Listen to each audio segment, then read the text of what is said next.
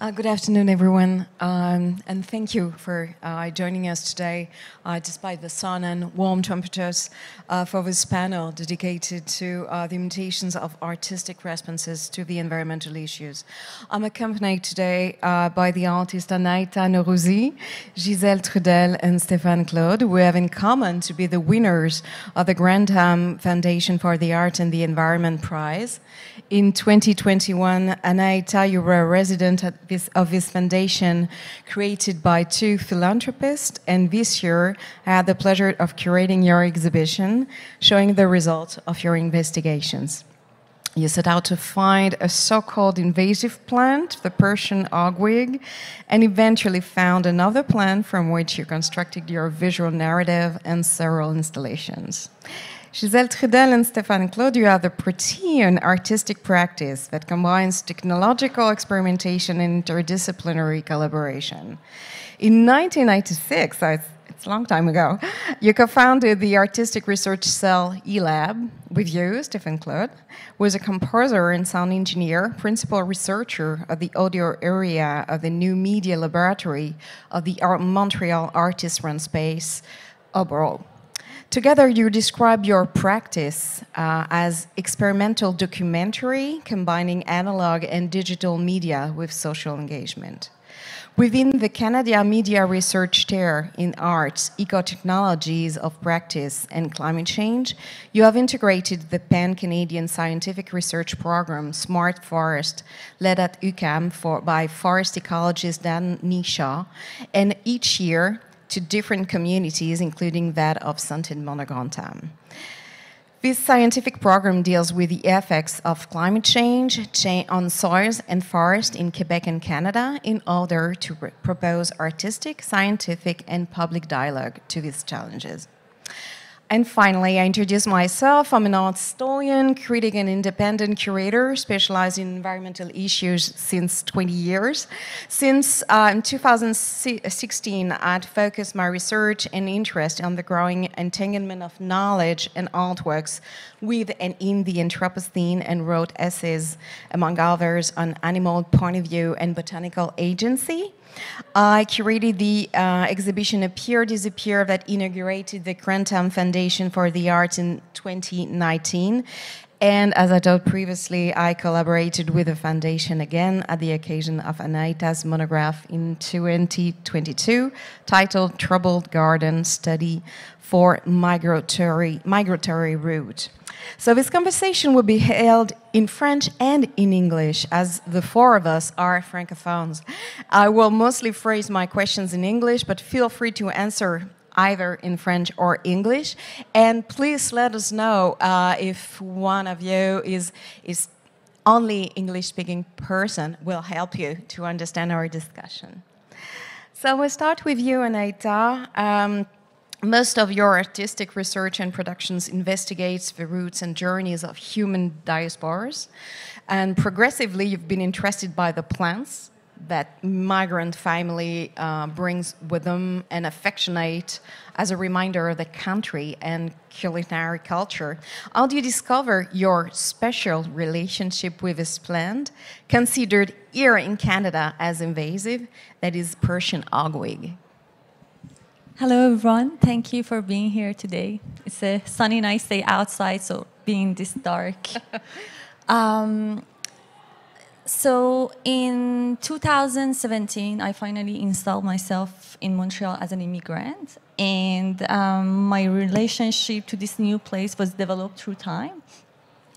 As any immigrant who tries to find their footing into the new place, I was looking into my environment, trying to find something familiar to encounter myself into this new environment. And that was my encounter and the point of departure for the whole body of work that was developed through time, through the weeds that I saw in the back alleys in Montreal. For me, these plants are really like evolutionary wonders, in a sense that they grow in my country with 40 degrees heat in summer and here in minus 40 cold in winter.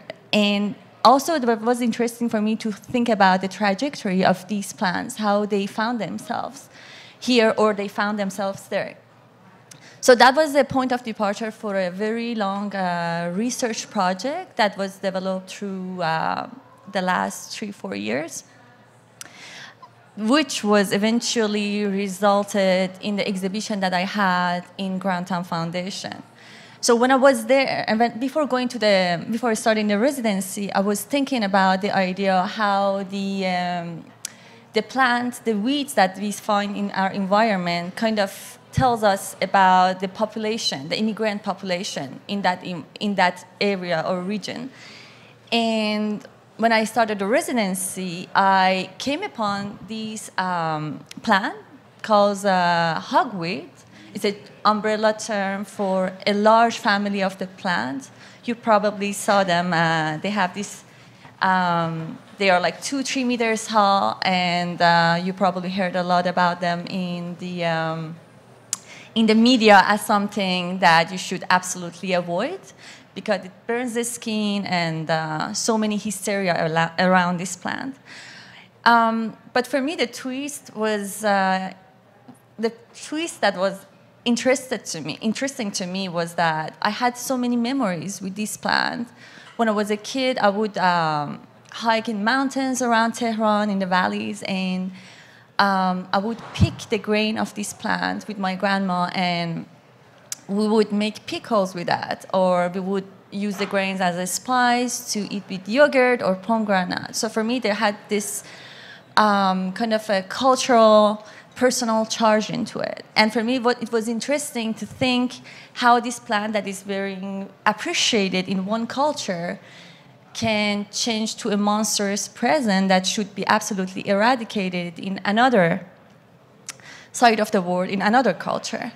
And what this differentiation in categorizing this plant into weed means, what kind of power relationship it implicates to. So that was a departure point for me, for a journey that I really loved, and I learned a lot. The history of this plant, its displacement, is absolutely fascinating. It was taken from Iran during the colonial era, taken to England as a trophy to be given to the royal family. And the first time that it was documented in the West, it was in the Buckingham Palace. So that kind of implies that it was given to the royal family to please them. And the problem started, and sorry, for more than 100 years, the seeds of this plant was sold in different garden fair. Yeah, exactly, through the catalogs and all over Europe. And eventually it got to New York and then to Canada.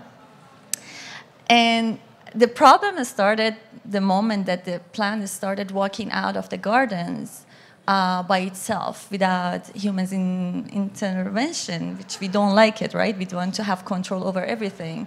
So when it got out of the control, in a sense that it started reproducing itself without the help of humans, we started not liking it and having all these plans to eradicate it, but it was already out of control. And what is interesting also, tell me if it is too long, but what is also interesting is that the plant actually changes itself biologically through this displacement. So we create a change to basically a biological, the DNA of the plant, in a sense that this plant is, the sap of this plant is not as toxic as in Iran. In Iran, we cultivate it, we eat it, we have farms of this plant. Here, it creates a serious burn. So all these questions and all these differentiations between the two, they are not two different species. They are basically one species, which turned to a more monstrous defense mechanism. For me, it's very interesting to think about because it tells us a lot about our actions, the consequences of our actions. And also, when we intervene with the course of nature, what can be what can be the outcome.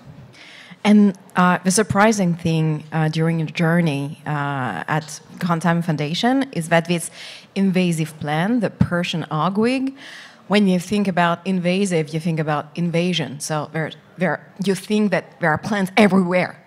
But in fact, it was really, really difficult to find this plant on the Canadian soil, on the Quebecian soil.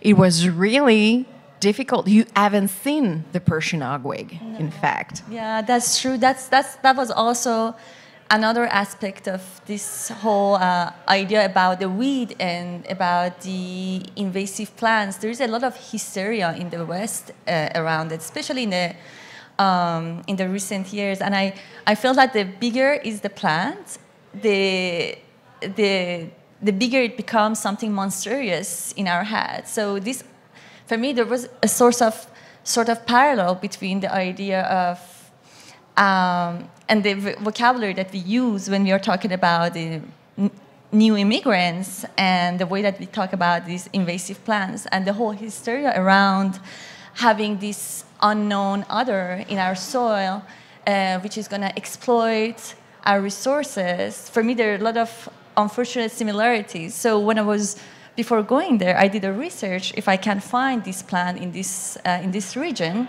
Centre de Québec. And there was the whole, let's say, media heat around this idea that just watch out, guys, it's everywhere. So I was so happy. For me, it would work because I was looking for this plant. And when I got there, my main problem to actually work on this project was to find the plant. I couldn't find it. I had to, in one day, I had to drive like about 700 kilometers to actually find just one small colony so far from the Centre de Québec. So that's also tell us how we perceive this otherness and this other gigantic other that is not necessarily as frightening as we imagine it. No, it's not the threat that medias and scientists makes us imagine.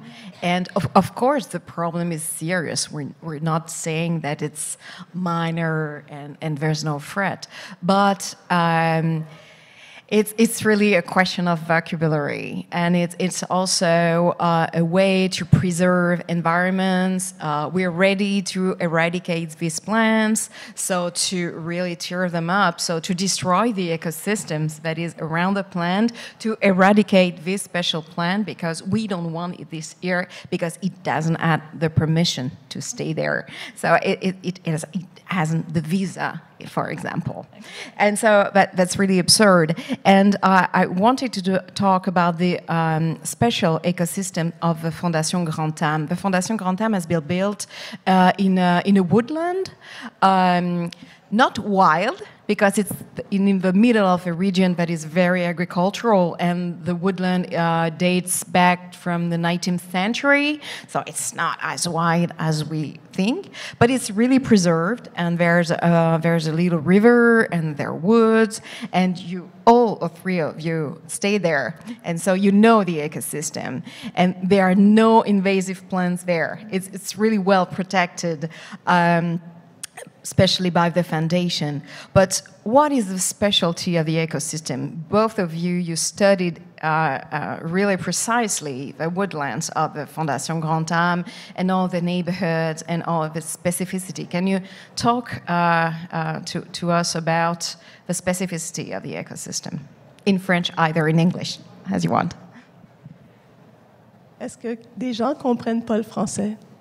Est-ce qu'il y en a qui ne comprennent pas du tout le français? If we talk very slowly in French, is it okay? Yeah. Okay. I can speak in both. Je voulais juste commencer en disant merci à la Fondation là, de cette belle rencontre. Et puis, j'aimerais aussi reconnaître que je suis heureuse et reconnaissante de travailler et de vivre sur les terres de la nation Kanien'kehá:ka. Alors, cette rencontre avec la Fondation Grantham, en fait, c'est un long processus. Alors, on était là au mois de mars pour la résidence. Et c'était, je dirais pas que c'est la meilleure période là, pour étudier les arbres, parce que d'abord, c'est difficile de reconnaître les arbres l'hiver avec juste l'écorce. C'est plus facile de reconnaître quand les feuillus sont là, les feuilles. Mais je pense que on voit ça comme un long processus, donc avec des retours ponctuels. Et je dirais que la vraie étude va se passer au moment de notre exposition, mais que nous, on appelle un laboratoire. Alors, on va vivre sur place au moment de notre... quand ça va être l'espace public. Et je crois que c'est là vraiment qu'on va pouvoir comprendre ou enfin sentir quelle est cette région, puis aussi à travers les saisons. Alors nous, on a évidemment la chance au Canada d'avoir 4 saisons, même si les saisons sont en train de moins se démarquer de plus en fonction des changements climatiques. Mais je crois que la question de l'étude, c'est que on arrive avec, bien sûr, l'expérience de la chaire de recherche et AE Lab qu'on fait depuis le milieu des années 90. Et puis, la chaire de recherche, c'est quelque chose qui est sorti d'une longue période de dizaines d'années où on a travaillé sur les matières résiduelles et la pollution qui nous a amenés au changement climatique. Alors, c'est pas quelque chose qui est apparu. Et puis, on n'aurait même pas pu dire, je pense, il y a même 5 ans, qu'on allait travailler sur la forêt. Et c'est venu c'est ça la démarche, c'est que ça nous amène à faire des choses non planifiées. Et alors, le fait d'être avec Grantham dans cette résidence et éventuellement le laboratoire public, ben, on va juste continuer à apprendre. Alors, c'est l'occasion, c'est comme ça qu'on voit notre travail.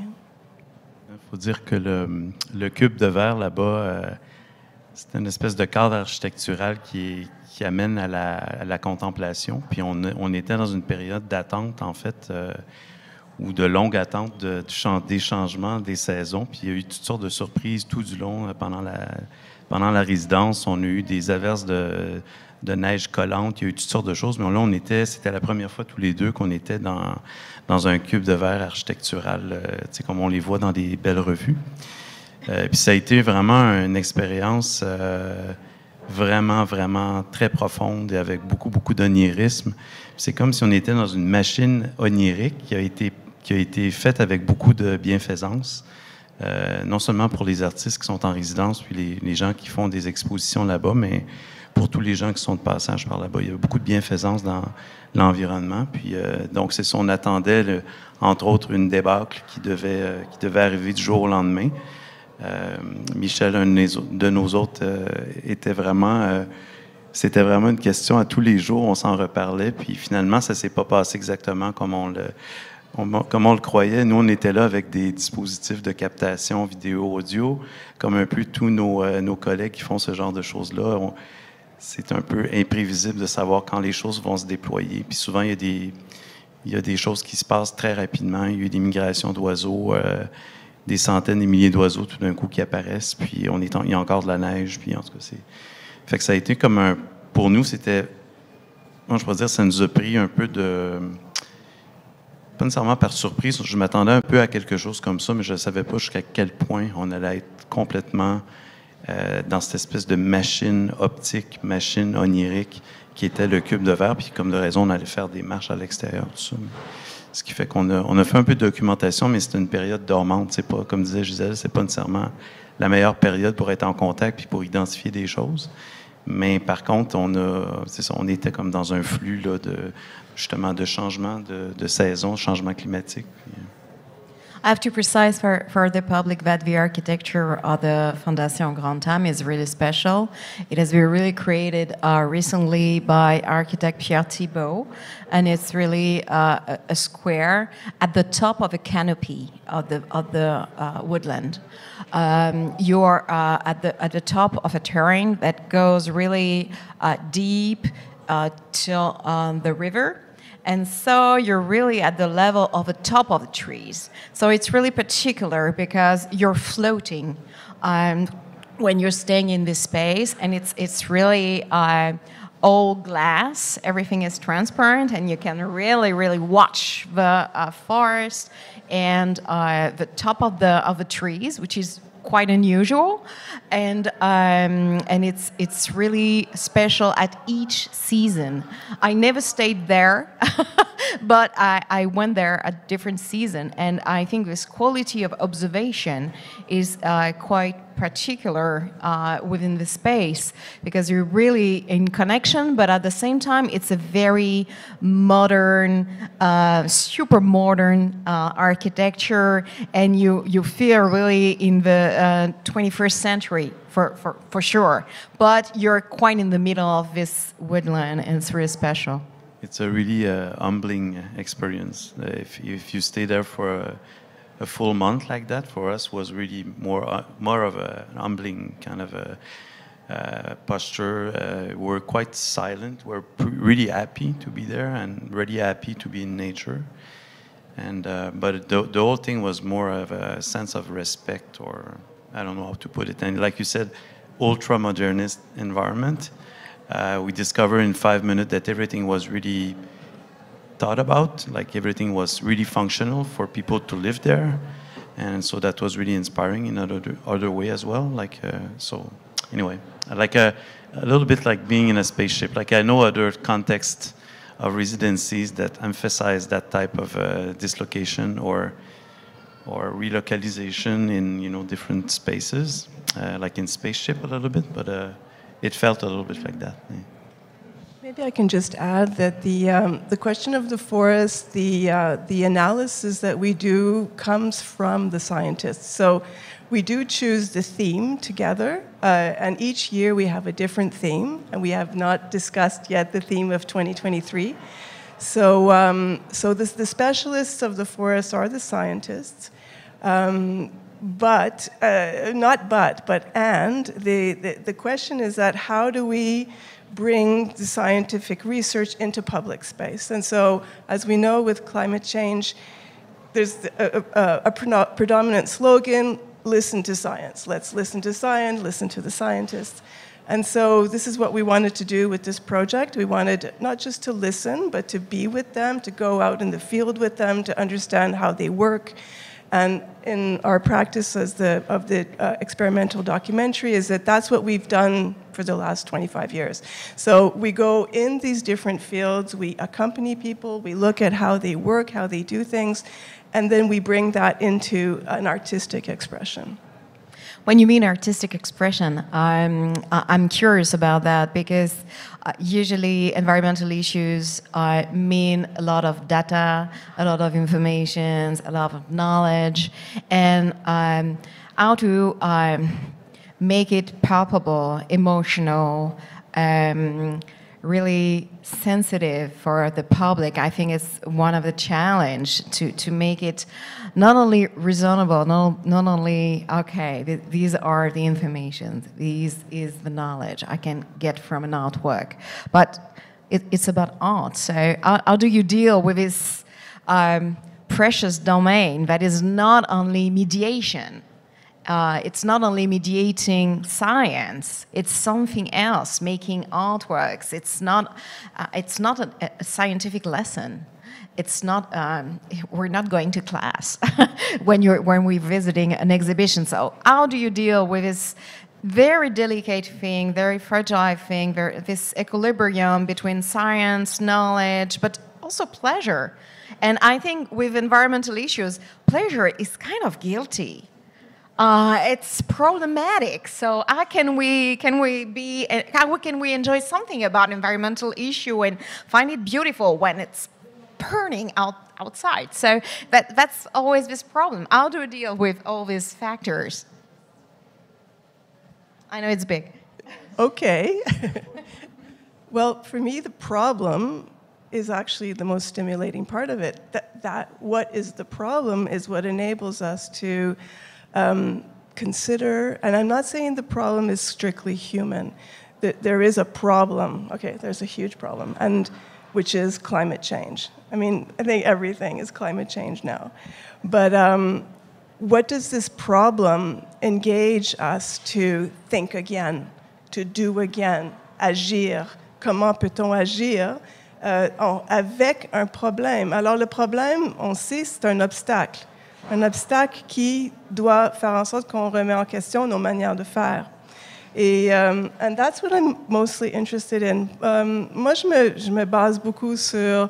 Mais la question esthétique, pour moi, n'est pas juste la beauté, ça serait un peu réducteur. Donc, la question de l'esthétique, pour moi, relève de la pensée de Jacques Rancière, qui parle de la notion de aesthésis, donc la sensation qui fait en sorte qu'avec l'art, on vit de nouvelles sensations. Et la sensation n'appartient pas au corps, n'appartient pas à l'humain, c'est quelque chose qui est un affect qui circule dans l'environnement. Alors donc, moi, c'est ça qui m'intéresse avec la notion d'être artiste, c'est qu'en fait, on propose des choses, mais c'est pas du tout dans une approche de démonstration. Ça, c'est le rôle de la science. En tant qu'artiste, ce qui nous intéresse, c'est de composer avec une série de paramètres, de situations, et de voir comment on peut proposer de multiples positions. Et je dirais fondamentalement, moi j'aime bien dire aujourd'hui que les changements climatiques, c'est un climat changeant. Alors, quelle est cette opportunité pour changer? Alors, pas juste, en tout cas, on va peut-être parler d'éco-anxiété, mais on a toujours une occasion de bouger, et c'est ça qui m'intéresse avec ce grand défi des changements climatiques. On parlait de justement que les choses ne soient pas trop didactiques, puis de ne pas se sentir guilty, d'avoir des expériences esthétiques ou d'être dans un milieu, par exemple, artistique et de côtoyer des scientifiques, puis de poser des questions. Puis je pense qu'au final, c'est qu'il y a beaucoup de complémentarité dans les modes d'expression, mais aussi dans les modes de perception. C'est-à-dire qu'on peut regarder les mêmes sujets. On est 4, on est 20, on est 40 autour de la salle. Bien, on peut tous ensemble faire un workshop pendant 3-4 jours, puis on voit des choses différentes, puis ça devient très, très riche. Puis c'est ce genre de situation-là qu'on recherche. C'est-à-dire, c'est comme si on déploie des systèmes d'observation pour absorber ce que la nature, ce que l'environnement est, ce que sont les problèmes climatiques, puis aussi l'extension de la nature, c'est-à-dire que la nature, c'est la pollution, c'est les humains, c'est tout ce qui est là. C'est vraiment l'écologie, c'est une écologie qui est très large, puis je pense qu'on se rallie tous autour de cette idée-là que la nature n'est pas séparée, qu'on est vraiment dans un prolongement qui est complexe, puis qui est pas, c'est pas évident de se positionner. On est tous touchés par les injustices qui sont faites envers les animaux, envers les différentes espèces, l'espèce de phénomène anthropocentrique aussi, que ce soit les artistes ou que ce soit les intellectuels, ou cette espèce d'obsession des humains à se mettre au cœur de toutes les conversations. Mais je pense que quelque chose qui nous rejoint justement dans le plaisir aussi, c'est tout l'aspect physique. Dans mon cas, tactile, je travaille avec le son d'une façon un peu plus tactile, un peu plus physiologique. Puis d'amener les gens justement à vivre des choses qui viennent induire des nouvelles sensations, qui viennent induire des nouvelles façons de faire des agencements d'idées ou des choses comme ça. Ça fait que ça, c'est un peu un plus. C'est un peu comme si on était avec un scientifique qui a un microscope et qui regarde le microscope pour lui-même de façon optique. Bien, c'est une chose de déployer cette image-là à grande échelle devant des gens en temps réel, dans une expérience, par exemple, qui serait faite avec le public. On a vécu des choses similaires, puis on s'est rendu compte que, ne serait-ce que d'amplifier certaines expérimentations qui sont faites dans une échelle de laboratoire de recherche individuel, tout ça avec un protocole qui est très clos, si on veut, au public, ne serait-ce que d'avoir accès à certains dispositifs, des fois, nous rapproche de ce que c'est que la réalité à différentes échelles, puis tout ce genre de choses-là. Fait que ça, c'est une chose qu'on a, on a ça en nous, les artistes, puis on a ça en commun avec les scientifiques aussi. Cette capacité-là de transmettre, puis de vivre, voir des choses, regarder des phénomènes ensemble. What you said was really interesting for me. The more problematic, the more stimulating.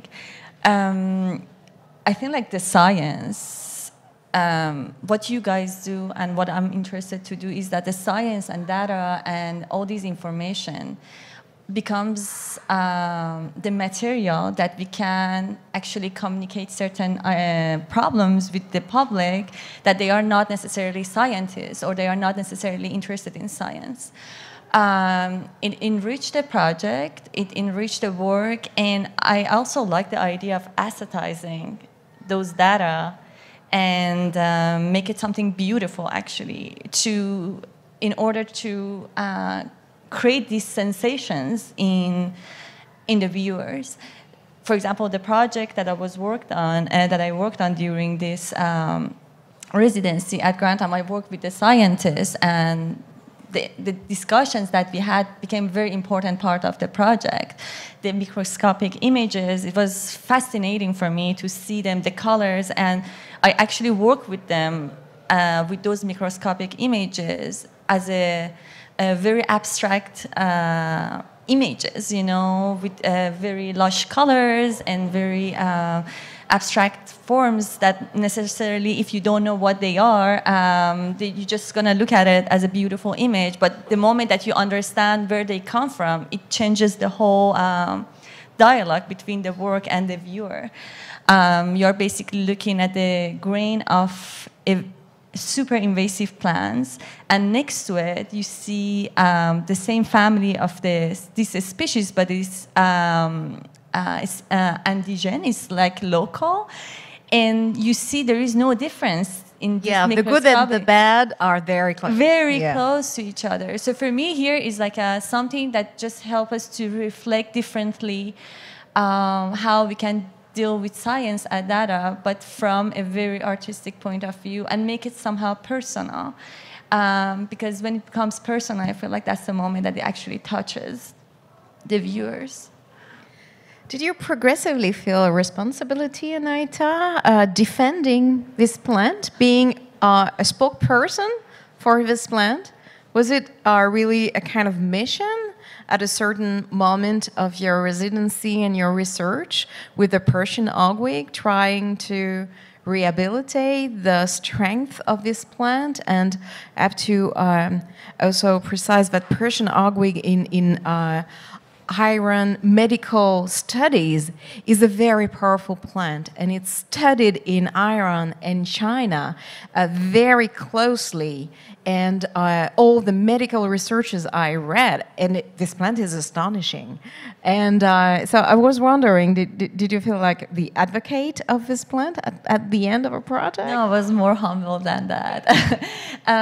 It was just, for me, amazing to learn a lot through this plant and make me think about a lot of things that they are basically the legacies of the histories that we think they are far behind us, but we actually are living it every day in a daily basis. When I was a kid, whenever you have a headache or a stomach ache or you're tired, my grandma would say, take some golpar, you know, like that was a medicine to everything.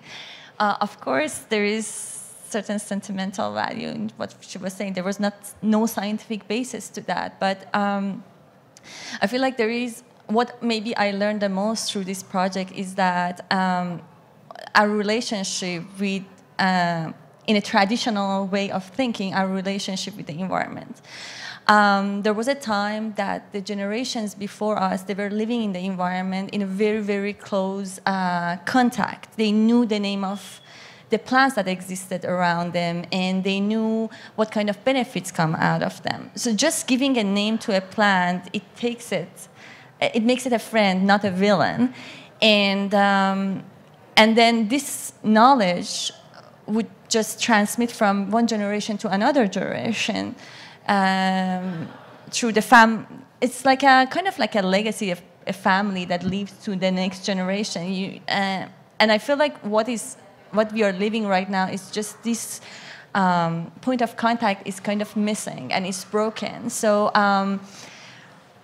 our relationship with the environment around us is kind of lost. And if you are looking for any kind of like a vegetables or any kind of herb, we go to the supermarket and we buy it. We don't look for it. I don't want to be sentimental about it, but there is something important to think about, because this kind of questions and way of thinking, especially during this time, are very important because it defines our relationship with the environment. We talk a lot about climate change, and I feel like by the time that it becomes a real problem, how can I say it? I feel like it's important before it becomes a real problem, we change this relationship with the nature. Right now, the way that we deal with the nature is, okay, we have these invasive plants, we have to eradicate them. So we put a lot of money on the eradication programs, but there are people moving all the time, and we are damaging the environment all the time. So that's the best environment for the invasive plants to grow. I feel like we have like this kind of ethical and moral responsibility to just step back and rethink our way of relating in the world in general. Is nature there to serve us, or we are collaborating with each other? So both of us serve each other. And I think that's something that the traditional way of thinking was living it and was having it in a daily basis, and through in the modern time, we just don't look at it. The nature has become a source of exploitation, basically. I think you pinpoint something that is really essential right now. For the mutation of the relationship between art and environment, it's this alliance, working together, listening to the living instead of nature, but try to be more accurate to the signs that are coming from the natural world. And I think sound for this, listening to, try to be more connected maybe with the sound and not the vision and not, in fact, the knowledge, but more the sentimentality, the emotion. I think it's one of the key of the mutation, the transformation of this relationship between art and environment. Less knowledge, but more sentimentality, more feeling. Try to feel more. And I think sound or music translation of climate change data, they are very important right now in the most recent years in the art production.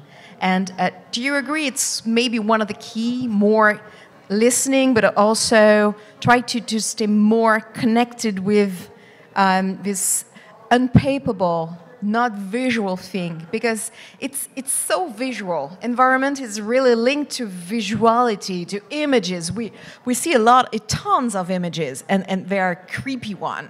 And so listening to climate change, it's another thing.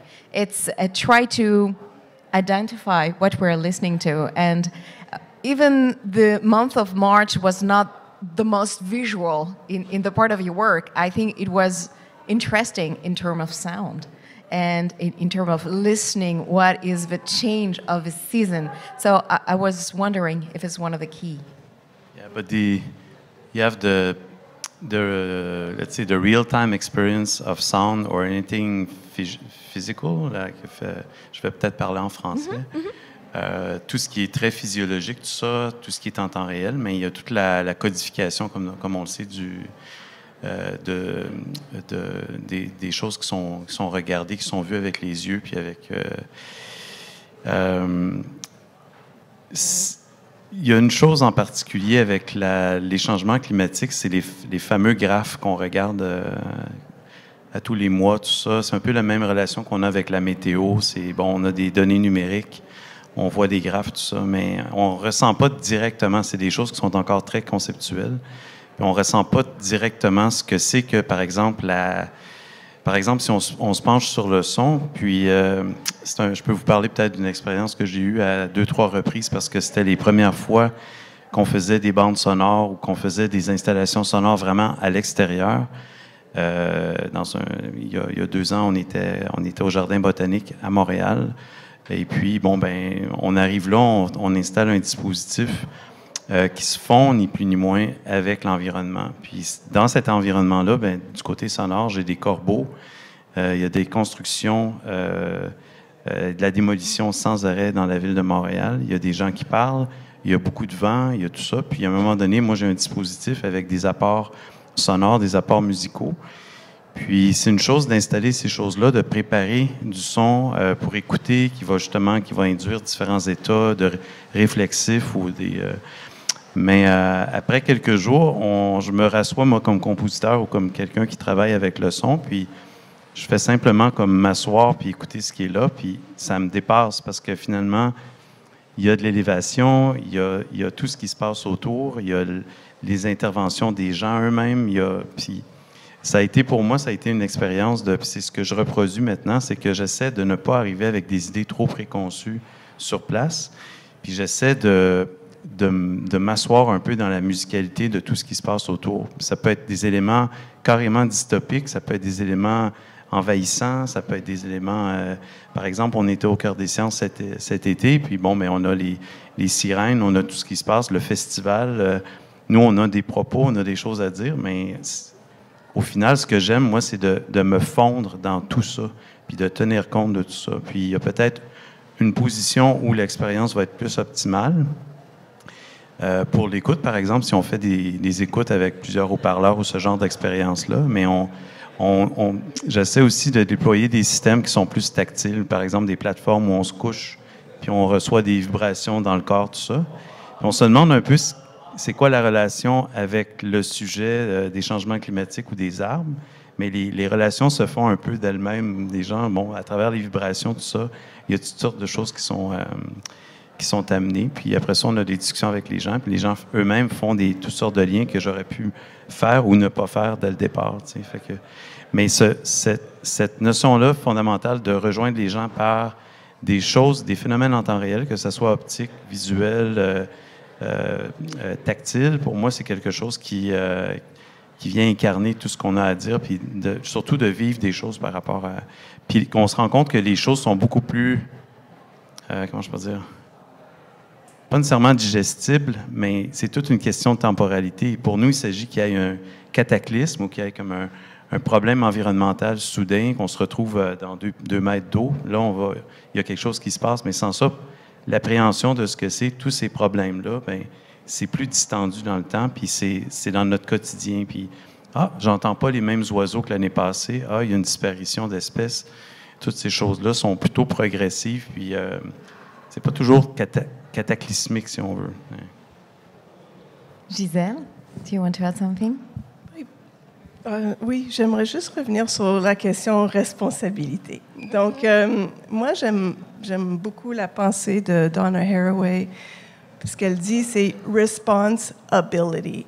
Donc, c'est pas je suis responsable, donc dans le sens que je suis le problème, en étant l'humain. Je trouve que ce qu'elle m'a aidé à comprendre, Haraway, c'était la question du partage et aussi des paradoxes. Alors, donc, to be able to respond. Franchement, moi, je peux être la plupart du temps super déprimée à propos de tout ce qui se passe, mais l'art me permet d'aller à la rencontre de ces problèmes-là et de transformer, d'apprendre des choses nouvelles, d'aller sur les terrains, de recomposer avec, mais ça ne veut pas dire que c'est une solution. Alors, donc, la responsabilité est bien sûr le respect. Ça, c'est le respect, pour moi, c'est ça que ça veut dire. C'est pas une responsabilité, je vais dire, judiciaire. C'est une responsabilité qui parle d'un respect, d'un contact, d'une interconnexion, d'une interdépendance. Et la question du partage, donc, tu sais, fondamentalement, on ne peut pas vivre sans les arbres, mais je ne veux pas dire que l'arbre, est au service de l'humain, parce que ça, en fait, ça le rend esclave de notre réalité. Donc ça ne m'intéresse pas du tout.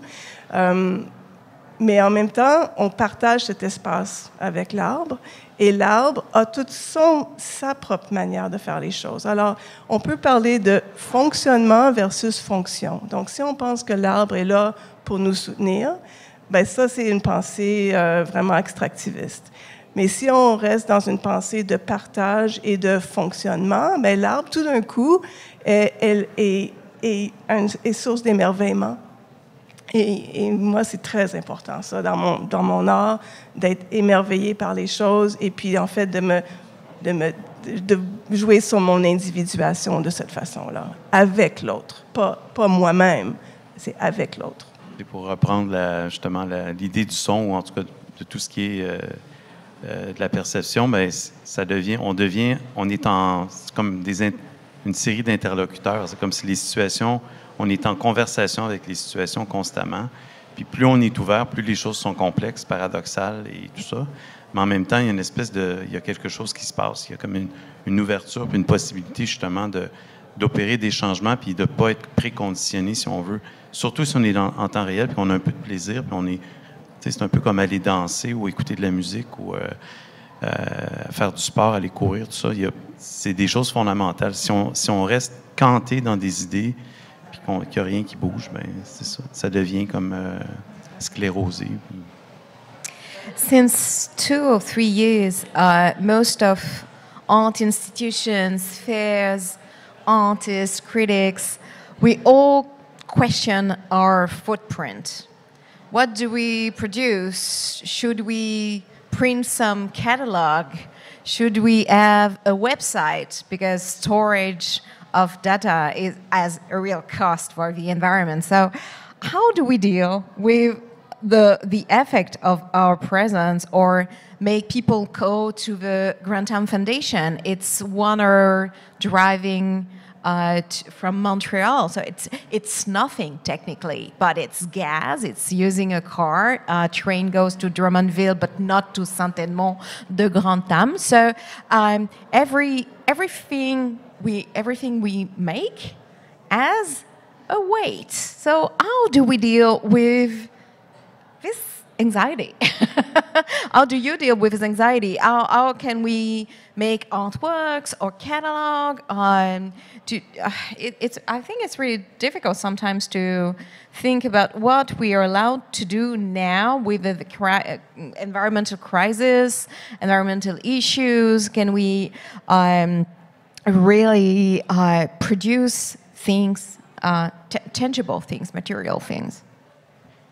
I feel like since these questions has become really important posed the last few years,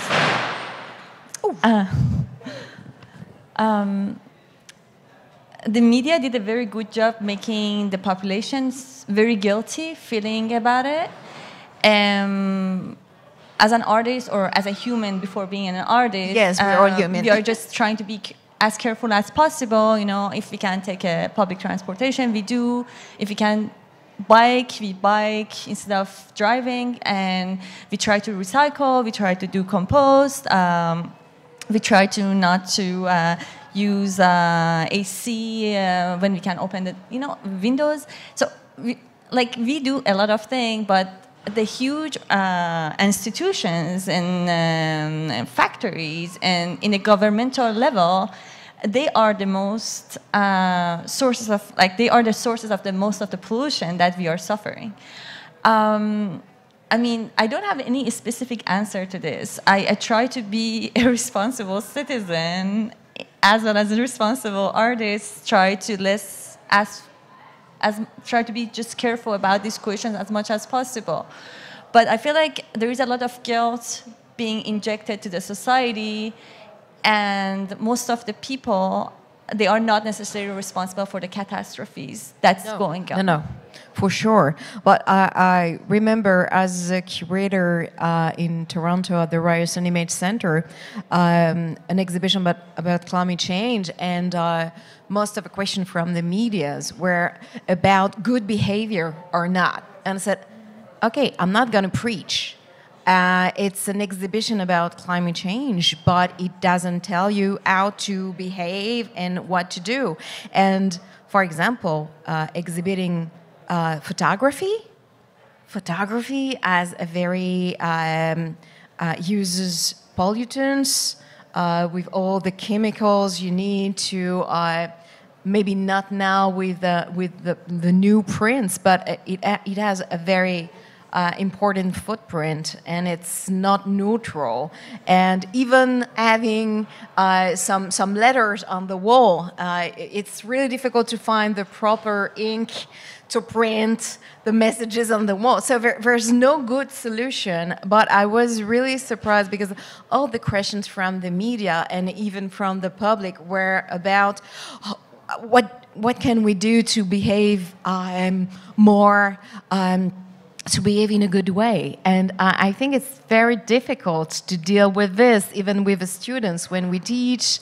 It's a hard part of the job, I think, and it's more and more difficult to deal with this eco-anxiety.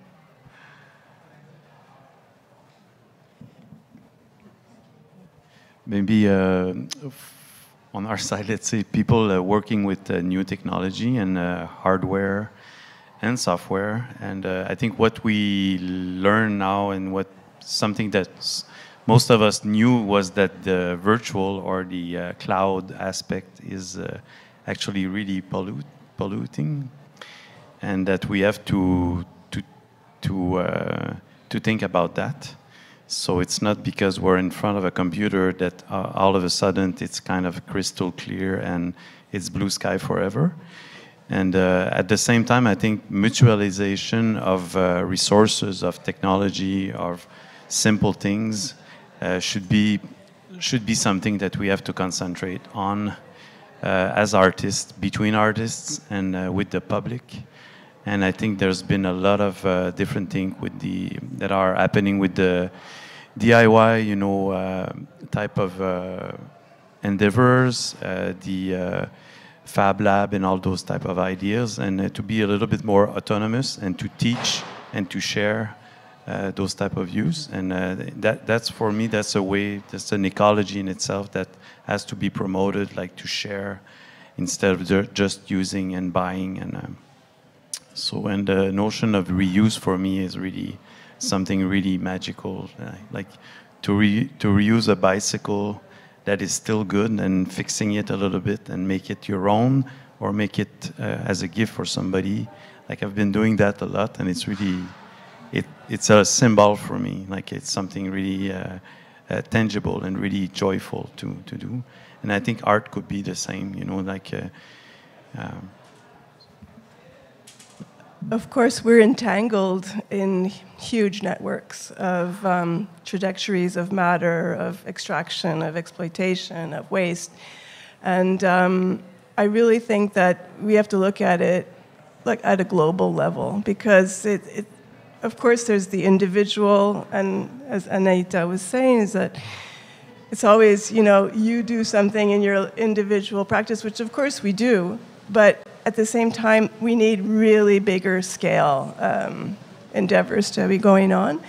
And this has been also criticized by many environmentalists, is that the small little by little is going to make change, yes, but now the scale of it has to be much bigger. So on that level, I would say we always have to look at the particular situation under analysis. We can't make any generalizations. And so each situation, so this is one of the concepts we're developing with the chair, which we call Ecotechnologies of practice. So what is that? Of course, we can say technology is a computer, but technology is this stage, it's your shoes, it's your shirt. Technology is all of that. So it's actually a craft, something that has been crafted. It's a connection between materiality and force. So I would say force in the sense of force en présence. And so we have to consider all those things now each time we make our work. And I really think it's important to not have a prescribed way of this is good, this is bad. I mean, that's horrendous, because that's really just like pile on the guilt. What's really going on? And there is no good and bad in nature. Yeah. If you observe phenomena, it's all there. There's a lot of answers for all the misbehaving or the misuse that we're doing of technology. But the technology is nature. Technology is us. Technology is everything. So we can think exactly, let's say, techne, which is a crafting, of course, and then logie, logos, which we've embedded in the human, but it's actually the human is in nature. So it's actually, again, the problem solving of the crafting of being in a place and being in a situation. So, and in the sense that we think of the tree as technology in the sense, and that's really, you know, people have the idea that technique is diminutive, and oh, look, that's just technique, and oh, that's technical, but it's actually the core of everything we do because it's the way we've crafted our worlds, and the world has been crafted also through forces of others in human. And so it's very important for us to think of those things. So if we think of eco, which is a dynamic situation, and technology, which is a link which becomes apparent through the actual practices that are united, the tree, the scientists, the artists, the publics that come and share with us their experience, well, that's, for me, a way to do things that I don't feel completely assommé and I can't do anything, so. We can thank Gisèle, Stéphane, and Anahita for this conversation, and I will thank you for being here with us today. Thanks a lot.